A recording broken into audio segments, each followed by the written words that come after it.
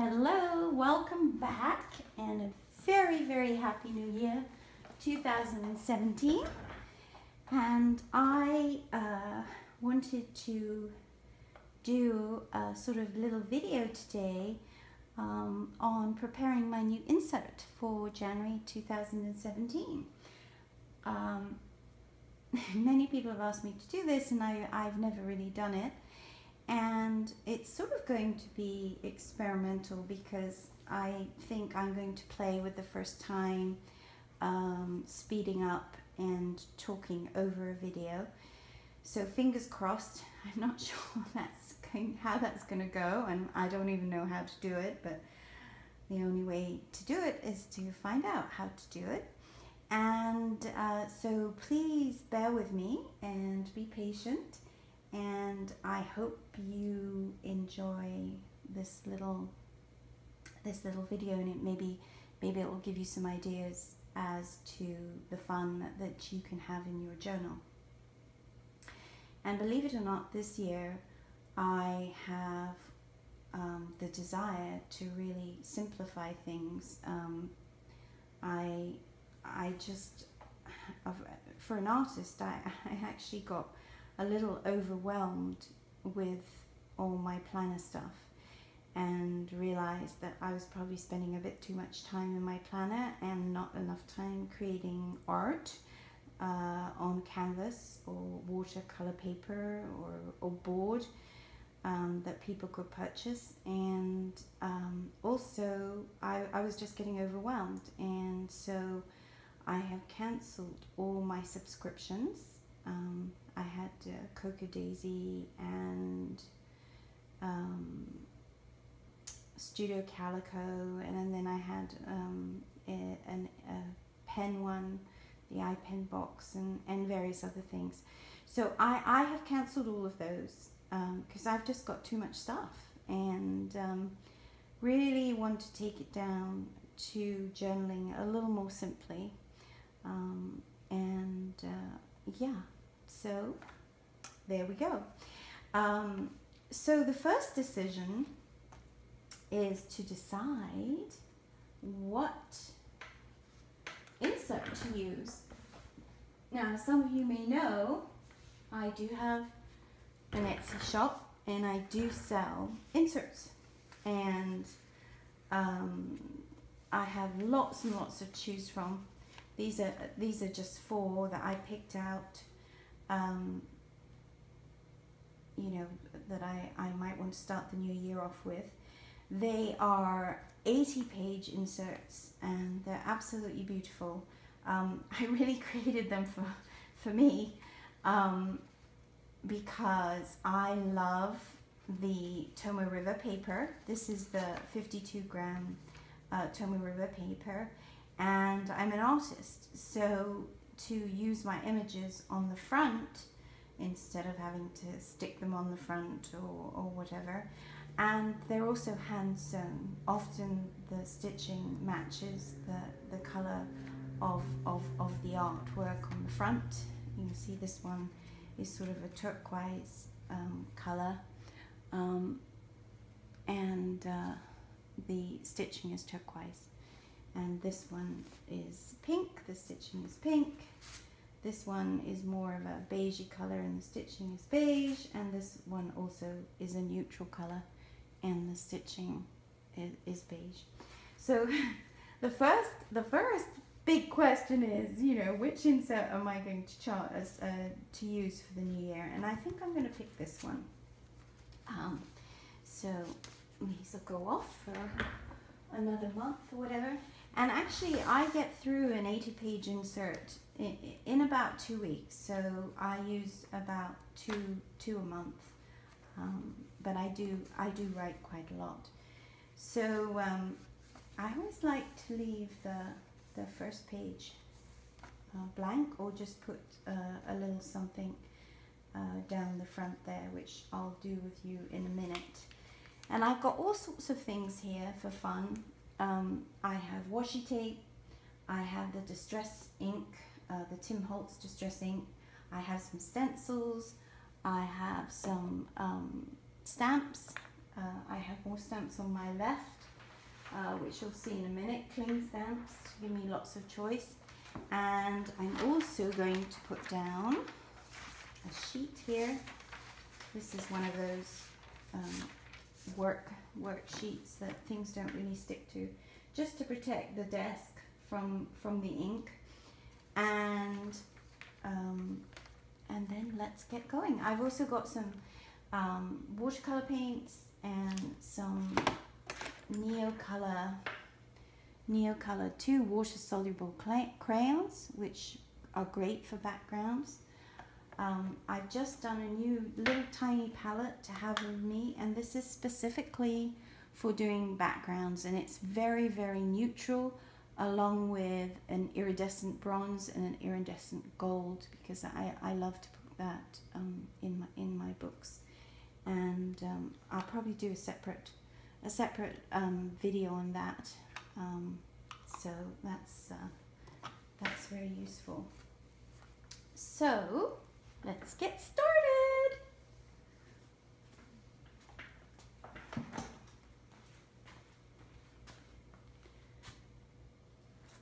So it's a good idea if you have things ready before you start, or you can, you know, potter about and get things as is your wish. A tape runner is a really good idea, and that's how I usually put my stuff into the journal. Glue is a bit dicey because the glue can have problems. It can make your pages wrinkle, and it's just not a good idea. So I have a professional tape runner because I sell greeting cards professionally, but just an ordinary little tape runner like some glue dots or a little tape runner is absolutely fine, or even a glue stick, but wet glue I don't really recommend. And then I'm sort of going for a natural sort of vintage feel for this month. So this is one of my fine art prints. That's I'm going to pop in here just to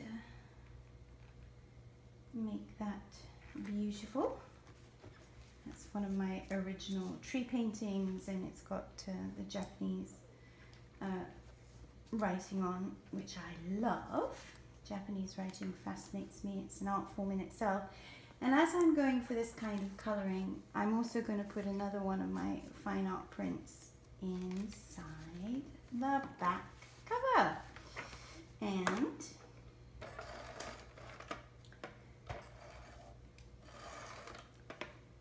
just pop that in there.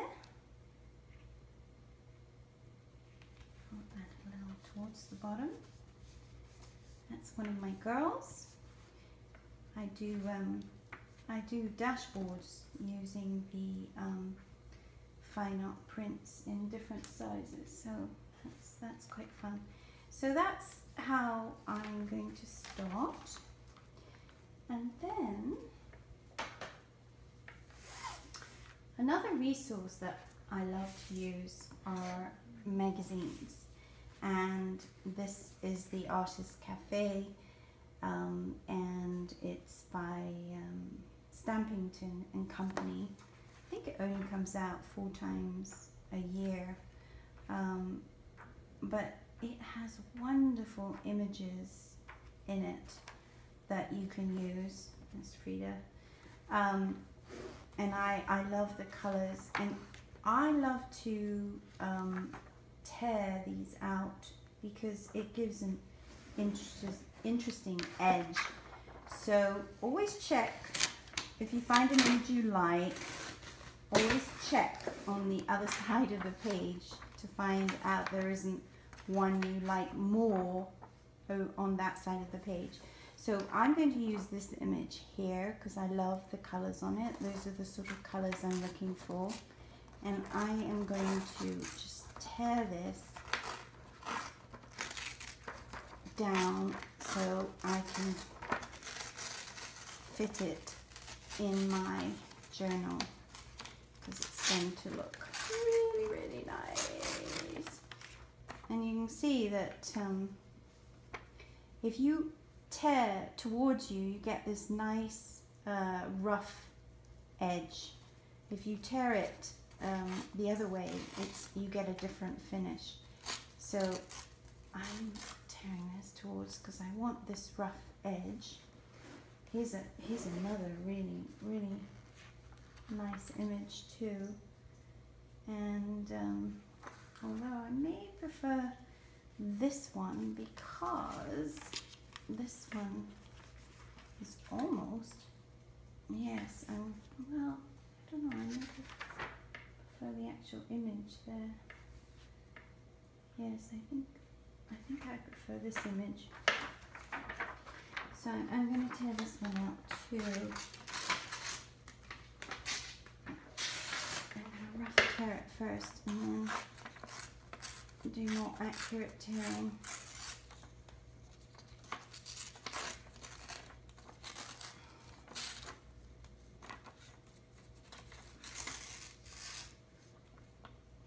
So I'm tearing in the opposite direction there, so the stuff, do you see when I tore in that direction, the thing goes on the other side, so you've got to tear towards you as opposed to away from you,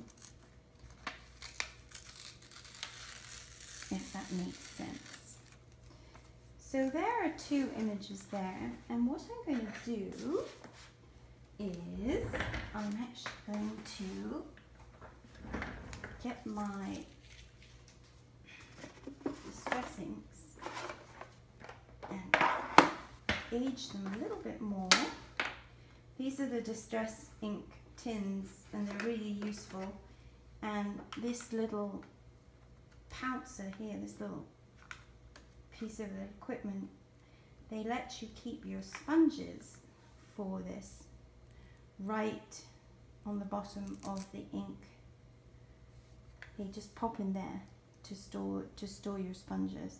So this is distress ink in Vintage Photo, and I am going to just go around the edges here where I tore it to give it a bit more of effect and make it a little vintage, because I like that look. And you can even lift this up and really go on literally on the edges of here. It gives a really, really nice effect.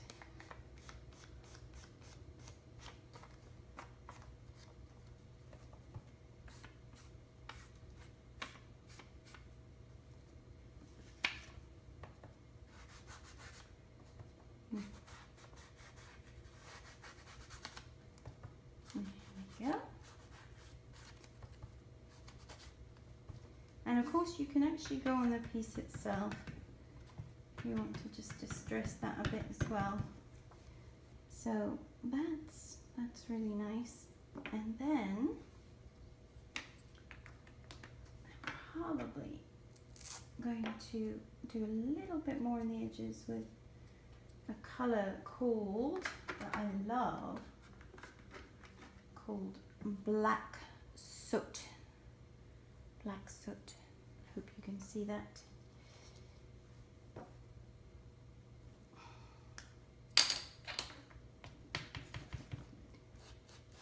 And I'm going to go right through the edges of that with the black soot. A little bit over there.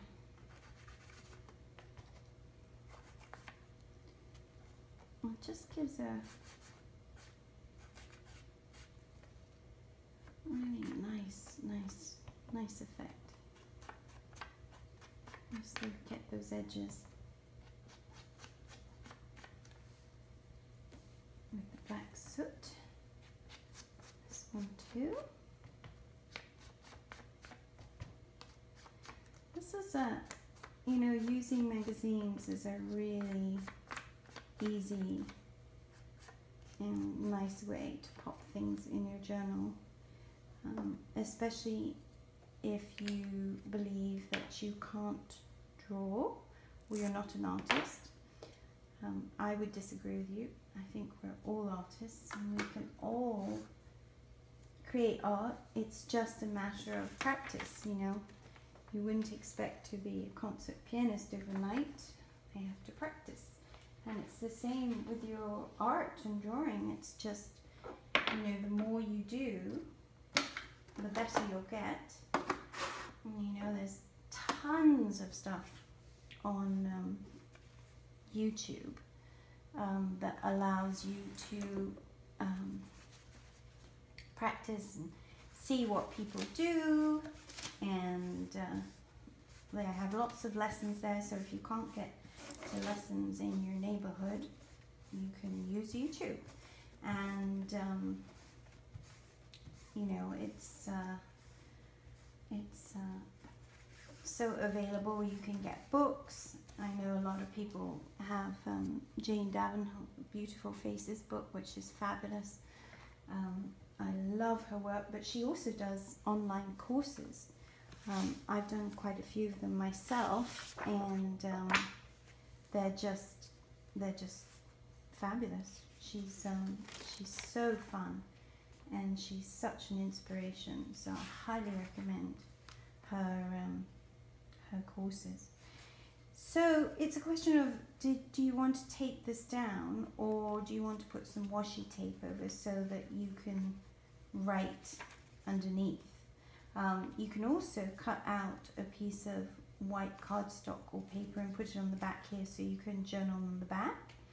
And you can also, if you have a photograph, for instance, you could mount, this is obviously not the right kind of, this is just a sticker of mine, it's not a photograph, but just to give you an idea, you could mount a photograph on the front here and on the back, and do it as a tip-in. A lot of people ask what tip-ins are, and they are just something that you put in your journal.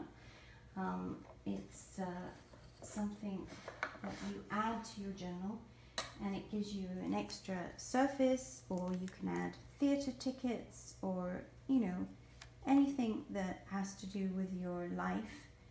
And travelers' notebooks were originally designed for travelers, and the size has got to do with being able to actually put brochures in. It's the perfect size for most brochures. They fit right in the traveler's notebook, and that's what they were designed for, traveling and you know, popping in your brochure and your goodies from travel, so that you would have a record of all your travels. So, you know, that's a nice effect. And actually, what would make it nicer, in my opinion, is to do a little more distress here.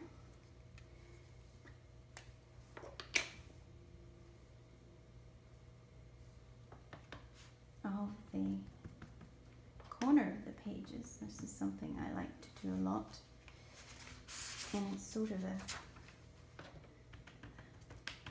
you just pat the ink, and then you sort of, it's a pat motion, and then you've got the whole page distressed. And then you can actually write over this with ink, which you've got a really nice distressed page here.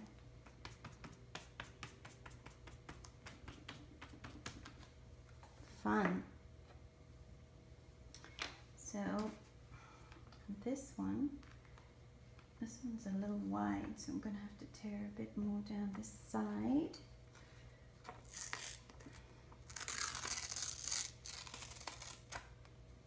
And I'm going to put that one in a little later. So I'll put that in my pile because I want to show you different things as opposed to the same thing. So it's not going to be coherently decorated. I'm just here to give you ideas.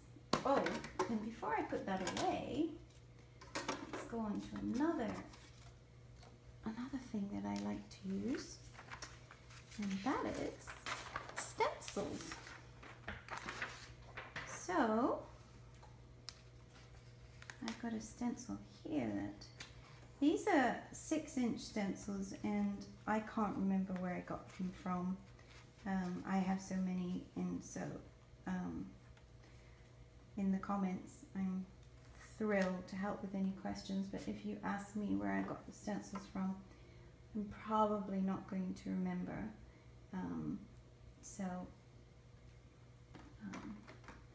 Like I said, I got them from so many different places over a period of time, so I wouldn't be able to remember where I got them from. But there are so many that, you know, there's so many available. You can find them on Amazon, and so all you're going to do is hold your stencil down, and you're going to get these inks again. I use these ink pads all the time for my journals. I think they're absolutely wonderful, and they give such nice effects, and they're very easy to control. I'm not so, the stains are okay, but they're messy and they're wet, very wet, and it's not so subtle. They're very, very strong, most of the stains, and this is just, you know, I like a more subtle look. So this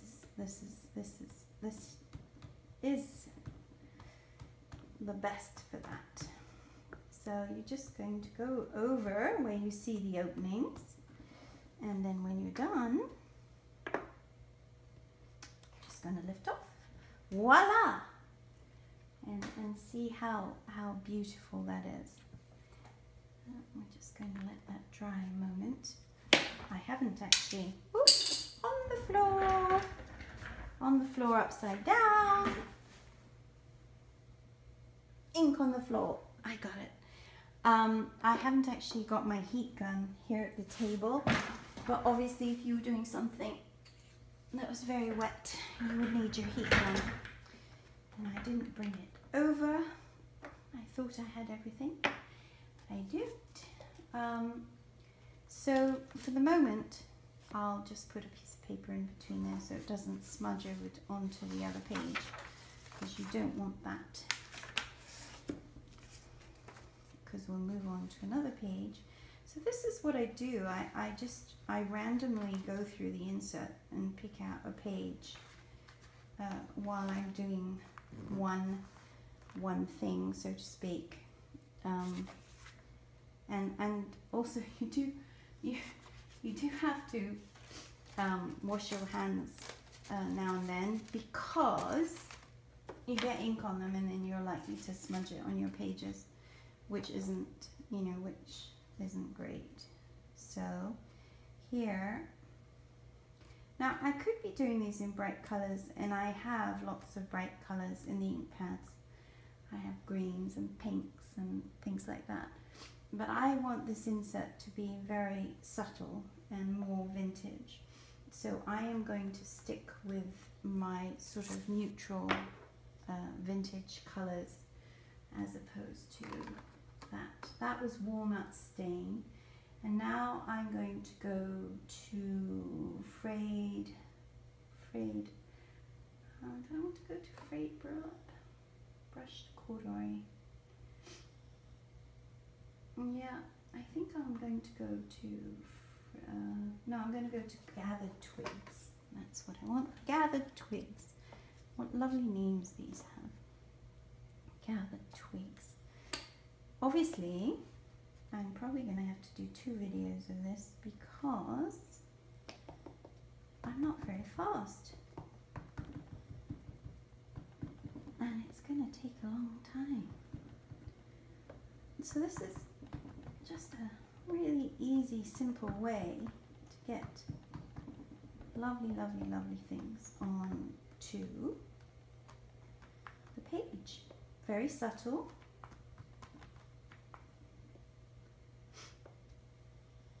There's 3 hearts here. And I like the love. I'm going to do the love in the post. And a little bit of this postmark, not all of it. You don't necessarily want to do the whole stamp. It's nice to just do bits of it. So there you see. Just a bit of it. Very subtle. And you know, some of these things you can always outline with a black pen as well, which can be fun. Now I am going to go and wash my hands. This is a metal stencil that does a really nice effect. Exactly the same way of a tree on your page. So, and you'll see over here, oh no, I didn't, that's just a piece of dust, but I got a bit of a smudge over there, and so I'll either put some washi tape over there or a sticker, or I'll watercolor over it a bit of a background. Do be careful though with the distress inks, because they are water soluble, and therefore if you watercolor over them, they're all going to smudge. So best not to watercolor over them. You can do it, you know, with above them or below them or whatever, but don't watercolor over the top, because they're likely to smudge. And I'm going to take a break so I can go and wash my hands. So I'm back. I washed my hands, and I just wanted to show you another quick tip, and then I'm going to have to go because this video is getting too long, and do another one. And that is to use deli paper. You can get this deli paper from Costco, a big box of it. It's very inexpensive and it's lovely paper, and that is another thing I use to, when I'm decorating, to put between my pages so that they don't stick together, or you don't get transfer of color and ink, etc. from one page to another. So that's deli paper, so that makes a great addition to decorating your books. And just quickly, before we go on to the next video, I'm talking about doing backgrounds here, and in these pouches in my girls that are available, I have all my pencils. And these pencils are called Derwent Ink Tints, and they're just absolutely wonderful, and great for easily doing backgrounds, very portable. So I'm just going to show you quickly how fun these can be. And so we have a nice brown color here, and you can just, you know, just do some strokes, crayoning, hatching, whatever you want here. And they just look, when you put them on like that, they just look like crayons. Nothing too revelationary. This is a darker color. We'll put some darker color there. See what else we've got. So you can just layer some color at different, you know, the harder you press, the stronger it's going to be. And this is a blue, oh that's a, so you can just lay down some color with your Inktense crayons there. Put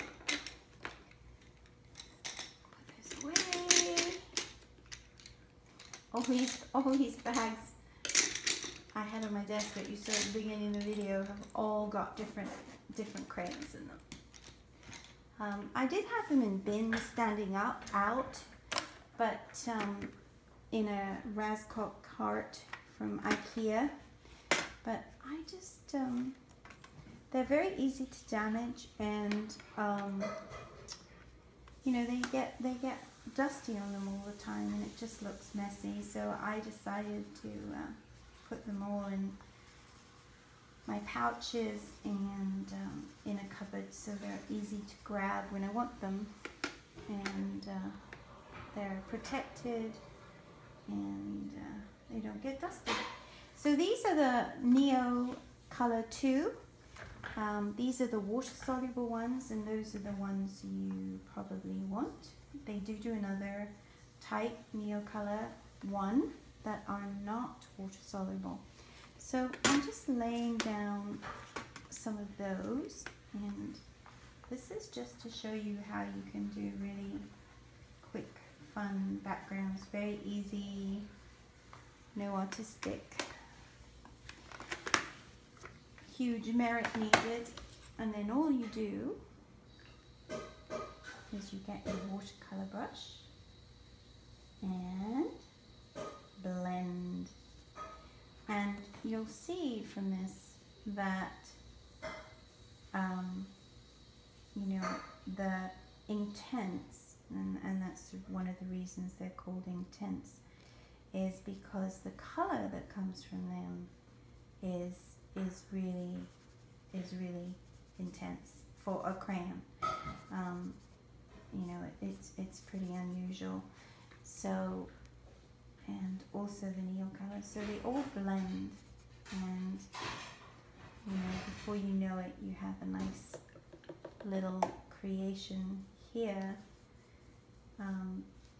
of a page.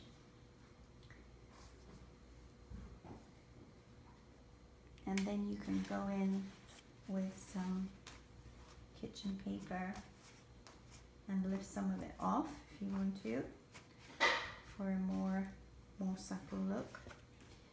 And what I like to do, and something I use a lot, is go in with some iridescent color on top of that. So some iridescent gold.